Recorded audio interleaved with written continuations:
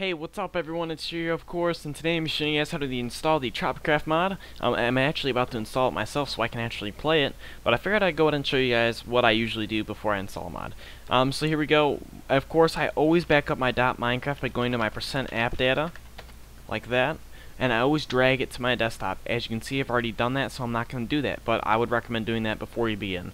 I've already got a clean Minecraft installed, meaning no mods. I haven't deleted the Meta Infinite yet. So I'm just going to go and close this folder for now. Now I'm going to open up my browser and I'm going to go to the Tropicraft forum. There will be a link in the description for you. Now the download can be a little deceiving sometimes. There's alternate downloads down here, all the way down here at the bottom. There's a little spoiler here for alternate and old downloads. You can get all the downloads from there easily, but the most recommended and the most recent version will always be up here at the top where it says you can find that changelog, but it's kind of deceiving because you actually get the download here. So go ahead and open that folder up, or not folder, but you know, the window.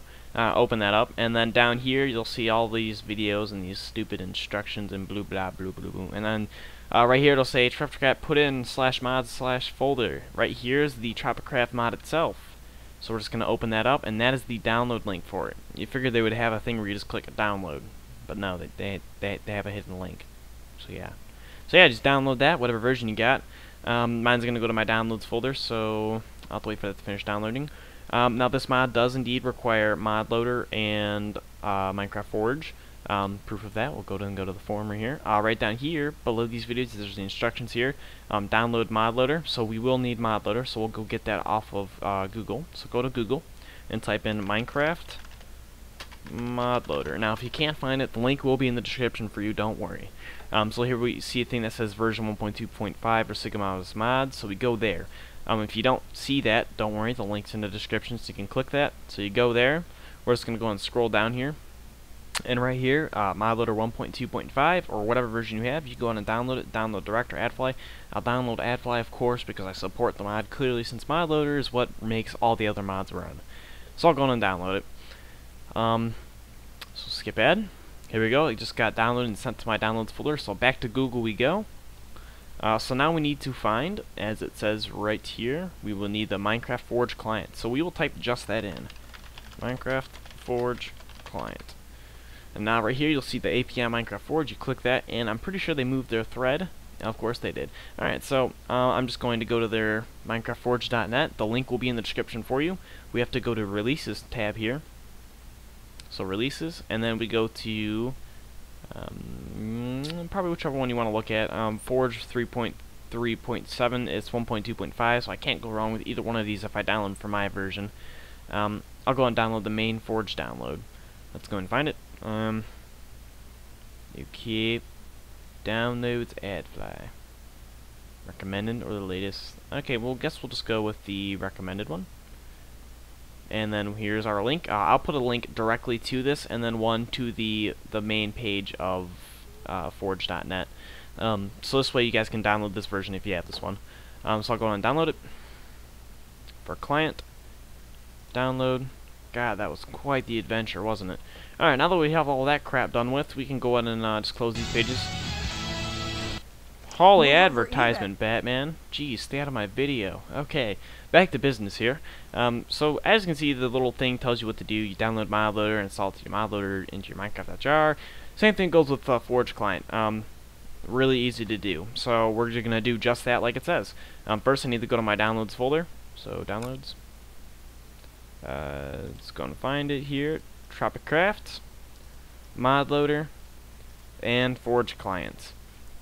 So there they are, the three download links right there, or not download links, but the three folders that we just downloaded. So now what we need to do is we need to go down here and go to %app data, like so. And then in here again, we'll see the .minecraft folder. First, we're going to get this out of the way and create a new folder called mods.